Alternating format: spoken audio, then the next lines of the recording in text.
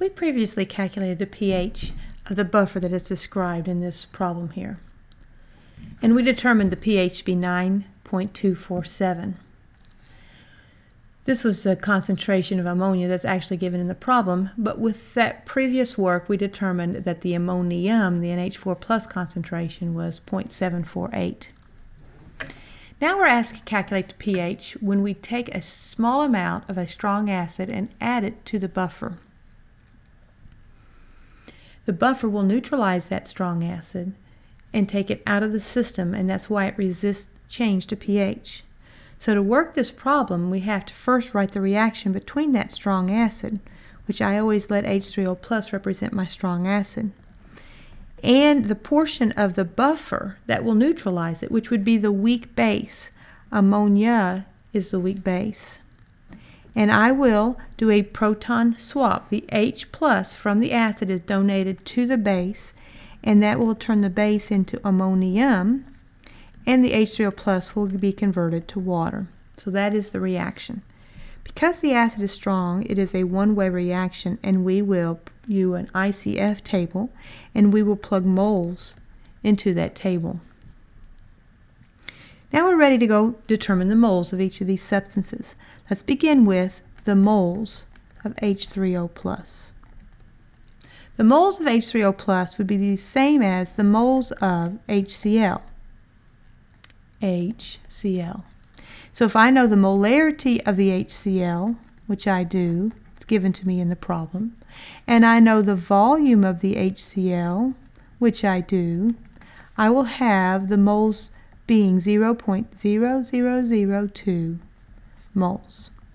And I can plug that into the table.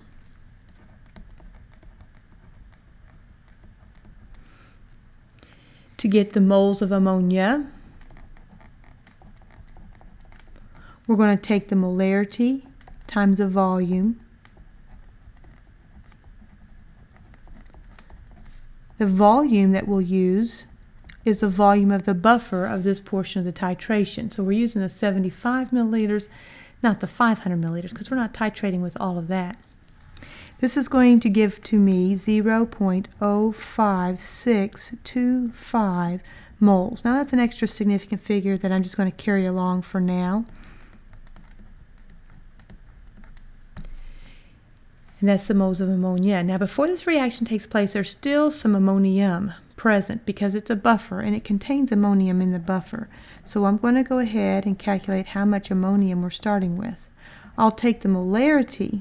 Now this molarity we determined in the previous example problem that we did in the last learning objective. And we'll multiply by the 75 milliliters, or the 0.075 liters here. And this is going to give me 0.0561 moles. And the water we can leave out. Now we're going to consume the smaller quantity, and that would be the strong acid. And I will subtract it from both sides. And I mean from this side, and add it to this side. This is going to leave me with none of the H3O plus. It's going to bring my ammonium down to 0.05605. It's going to increase my ammonium up to 0.0563.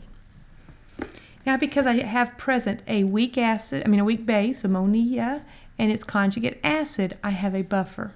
And so the Henderson-Hasselbalch equation will apply. pH equals pKa. Well, pKa is the negative log of the Ka. The Ka is Kw divided by Kb. Now I did not write the Kb in this problem, but it was in the previous problem. It's 1.76 times 10 to the minus 5. That's the Kb of ammonia. So I'm going to divide by 1.76 times 10 to the minus 5. And I'm going to do the moles of the base over the moles of the acid. The moles of the base is sitting right here, 0.05605. The moles of the acid is sitting right here, so I have 0.0563. And that will give me a pH equal to 9.243. And as we look at this pH, 9.243, we see that it is slightly lower than what the pH was of just the buffer. It's resisting change. It's not completely not changing at all, but it is resisting it ever so slightly. It is going down, and that is to be expected because you are, after all, adding an acid to the solution. So you'd expect the pH to be a little bit smaller or a little bit lower.